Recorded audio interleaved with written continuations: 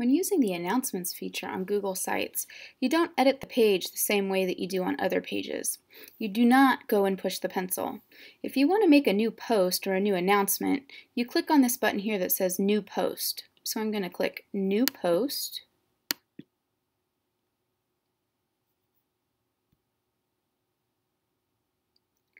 And it takes me to a new page where I can enter in a title for my post.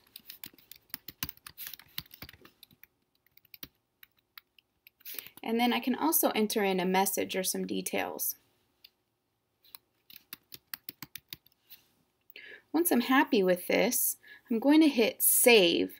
That will publish it live. If I don't want it to go live, I'm going to hit Save Draft. So I'm going to hit Save Draft. And now, if I want to edit this page, which is the particular post, I can hit the pencil and be able to add things to it.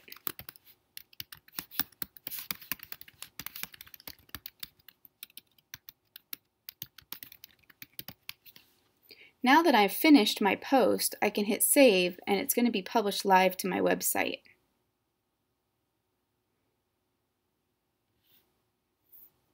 Anytime somebody goes to homework, they're going to see a list of posts. So here you can see, here's my welcome to my blog post. It'll show the title, it'll show a short excerpt of what I've written, and then the next one will come right on top. So they go in order from the most recent to the oldest. If I want to edit this post from this page, I can click Edit Post. You can see here I have some draft posts. If I'd like to edit those, I can click on this.